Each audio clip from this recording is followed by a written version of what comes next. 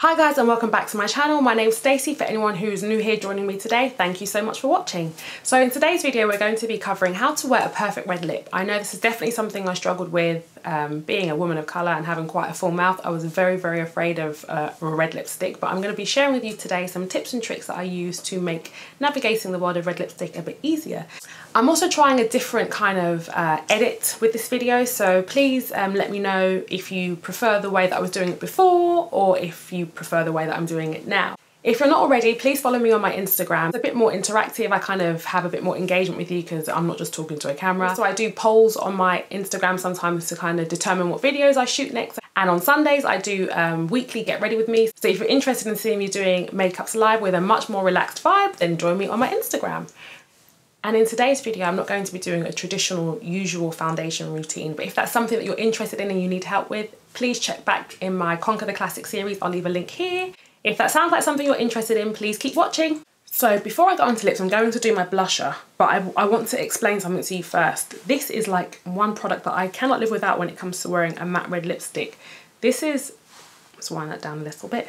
This is Prep and Prime Lip from MAC, and it smells awful, but it does a marvellous job at making the lipstick I'm going to use sit nicer on the mouth. It doesn't go all bitty and horrible, but you have to wait for this to kind of change texture. So when you first put it on, it feels just like a regular lip balm. Don't put the lipstick on then. You have to wait for it to go slightly tacky. So that's why I'm doing it now before my blush, so that when I come back to my lips, it will be the perfect texture for us to get on with the red lip. And I'm using an old but a favourite, very well loved Ruby Woo.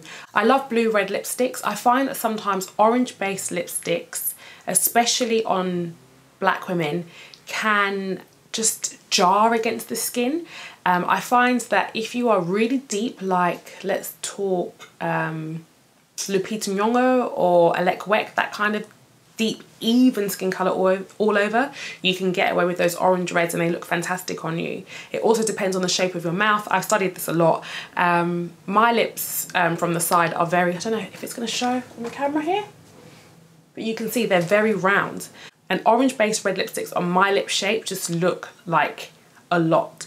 I have a beautiful friend of mine, Karine, who's got the most gorgeous lips. She's got a channel as well. Her channel is I Love Natural Hair, but her lips are really flat. And so she can, and she's deeper as well. She's got a deeper skin tone than me, but she can wear those colours and they look amazing on her. So I found that a blue based red kind of suits everyone. So if somebody wants a red lipstick and I'm not really sure if it's going to suit them or not, I'll always reach for Ruby Woo because it looks good on everybody. So if you're struggling to find a red lipstick, I'd definitely say give this one a go. But if you are shy and retiring, this is not the look for you because red lips are definitely a statement. So now that I've done my little monologue, let's go on to the lipstick. I always use lipstick straight from the bullet on myself. My lips are too big, it takes too long with a brush.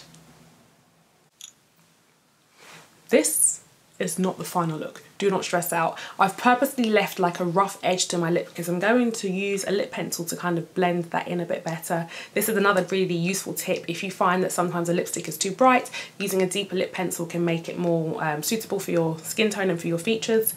This is a Paris Berlin pencil. They're usually like this long when you get them, but I really love this pencil and I've used it a lot. So the colour is 212 and it's just a really deep red, and I use that. So before ombre lips were a thing, this is how I've always done lipstick because, like I said, my mouth is really full and sometimes some colours don't look as great if I don't use a lip pencil. So I'm going to show you how I do that with this.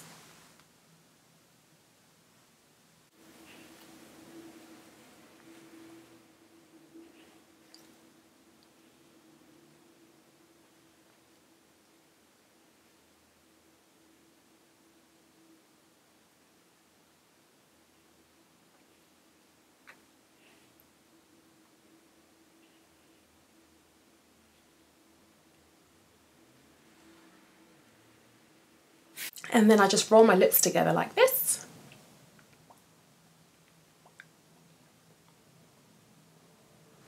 And check the edges.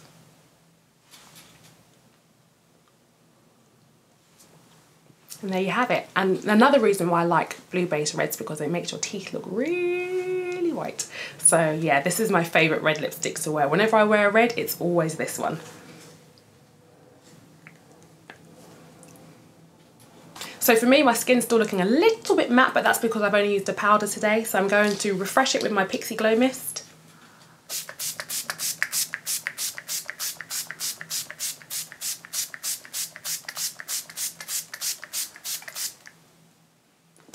I use a lot.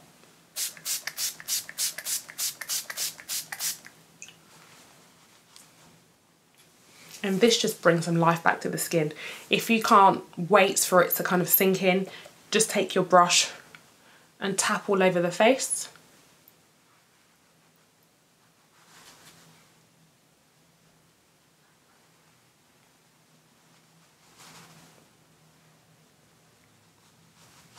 And that pushes it back in.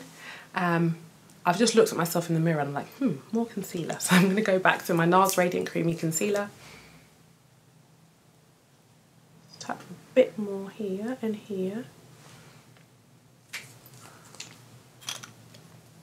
Then I'm going to take the yellow side, which is rich yellow, and just put a tiny dot of this.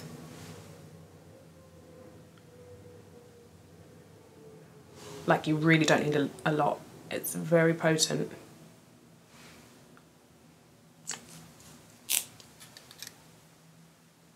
And go back to my 224 and just blend this in.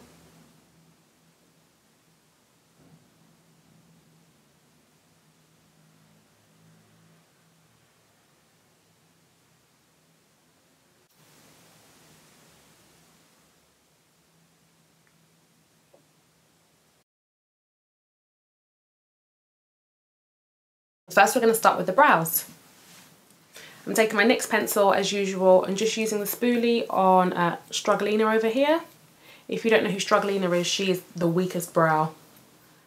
This one on this side.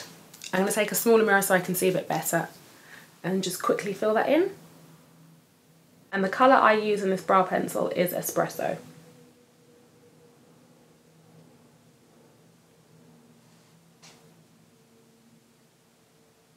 And then I'll just fill in my other one.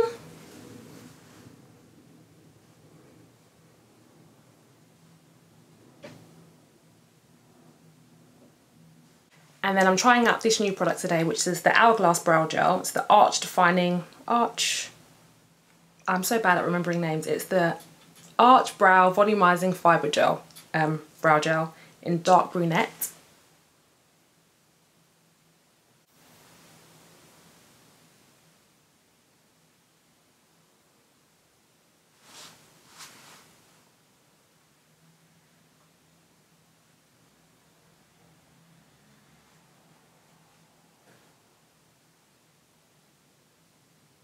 And then I'm going to do my concealer. I'm using my usual favourite, my NARS Radiant Creamy Concealer in Amande, and I'm just popping that into the dark areas of my eye bags basically. And on my eyelid. And a little bit on the outer corner here.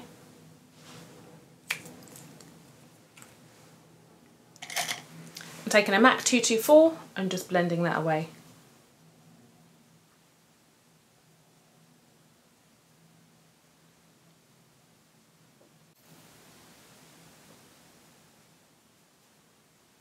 Then I'm taking a MAC 239 and I'm going in with the NARS Radiant Creamy Concealer in Amande again, just to clean up underneath my brows a little bit, make it a tiny bit sharper and balance out any discoloration I have underneath my brows.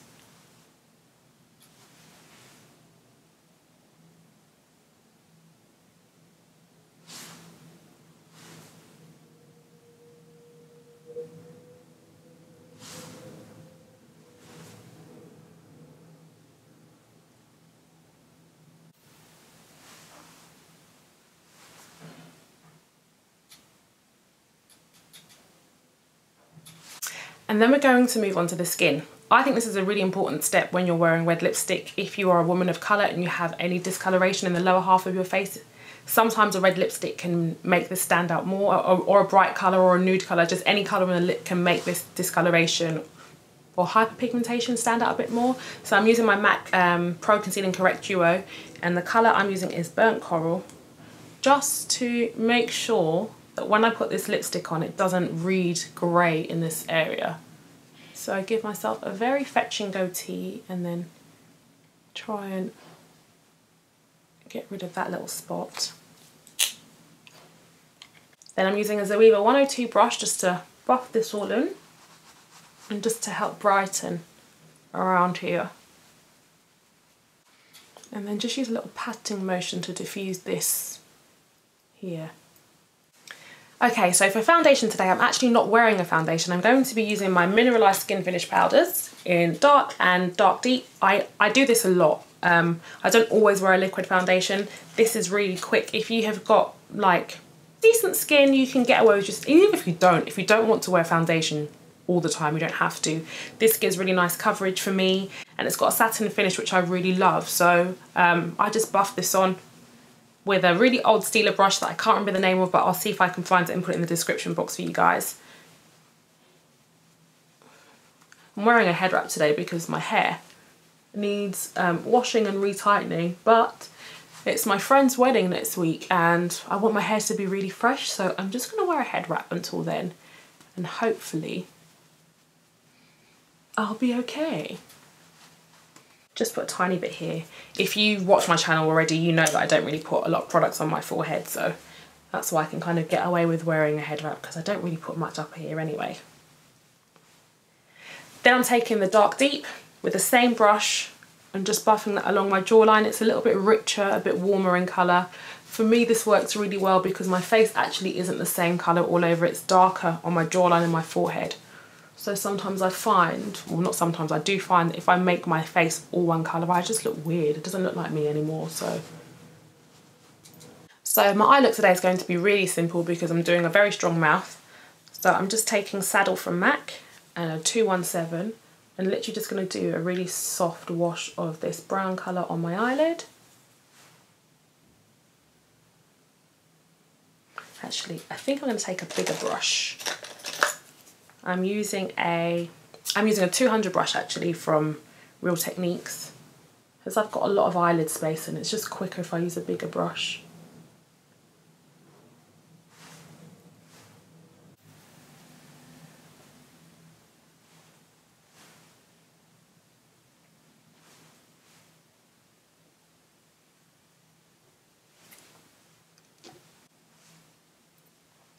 Then I'm taking that 217 brush with no extra product on and just running it along my lower lash line.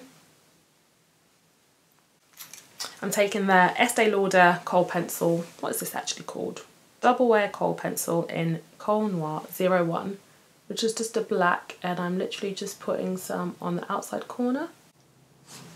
I need a smaller mirror so I can see a bit closer up. My eyes are not what they used to be. Do the same on this eye. Then I'm taking a Louise Young LY13 brush and just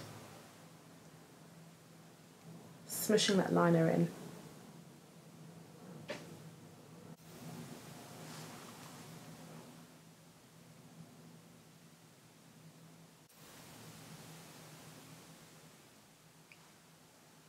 Then I'm taking more of the kohl pencil and just would help if it was a mirror. I'm taking more of the kohl pencil and just running it in my waterline.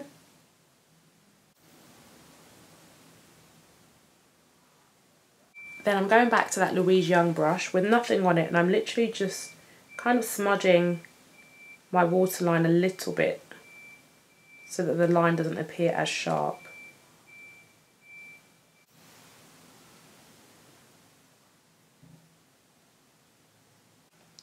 I thought it was going to wake up then. I was like, no, I've almost finished. Stay sleeping. Right, back to mascara. Using my usuals again, my In Extreme Dimension 3D. No, I am not. One day. This is the Giga Black. This is not In Extreme. One day I will get it right one day. I'm using the extended, what did I just say? It's extended play mascara from MAC, Giga Black. Using that on my top lashes and my bottom lashes. If you're someone that finds that your mascara transfers, this is a really good one. It doesn't transfer, but it's not a pain in the bum to get off either, so. And now I'm going to use my In Extreme 3D Black Lash Mascara. Yeah, that's what this one's called. Just on my top lashes to give more volume. You may be wondering why I do two, but I find the Giga Black, the extended play, gives really nice separation on my top lashes. Because I like volume but fluttery. I don't like to like start off with 10 lashes and end up with 2. So for me, that's like a way of safeguarding that I still have like lots of lashes after my mascara's gone. It works underneath other mascaras as well, so there's another little tip for you. For blush today, I am loving this at the moment. I'm going to use my orange, is that the colour? No, yeah, pure orange colour corrector from my concealer palette.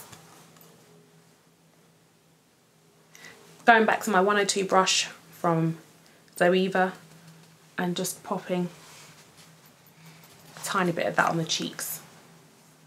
And actually I'm going to mix these two as well, a bit of NW45 and NW55. Because I don't want it to be too strong, but I do want there to be some colour there.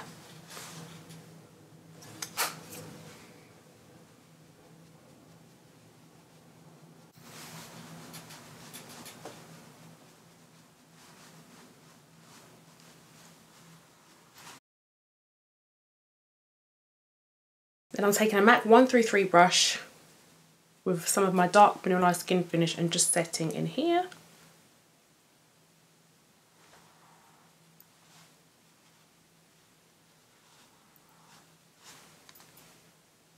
And around the nose. Brush hair, brush hair. Then I'm taking a 129 from MAC and some dark deepest and just sweeping that gently all over so that there's no demarcation in the makeup. Oh my god, Amanda woke up so many times during this video, but luckily each time I was able to put him to bed. I'm going to do this bit quick so he doesn't wake up now. Yes, thank you so much for watching. This is basically what I would do for a red lip for myself. I hope that the tips that I shared with you about the colour choice and pencils and colour correction and all that kind of jazz was really useful for you. Also, if there are any other bits that you're struggling with or you need a bit more guidance with, check out my Conquer the Classic series. I will try and leave one of those suggestion box things up here if I can figure out how to do that. I'm still learning all this stuff. If not, I'll just put it in my description box below. Also, like I said, join me on my Instagram. I often ask people like what videos I should shoot next if I'm not sure. Like, I have so many ideas, but I don't know which one people want to see the most. So I do polls on there and I ask people, and it's just more fun, like interacting with people rather than just talking to a camera. Not that that's bad, because I enjoy this bit too. Anyway, I'm going to stop talking there. Thank you so much. Don't forget to like, comment, share and subscribe, and I'll see you on the next one. Bye.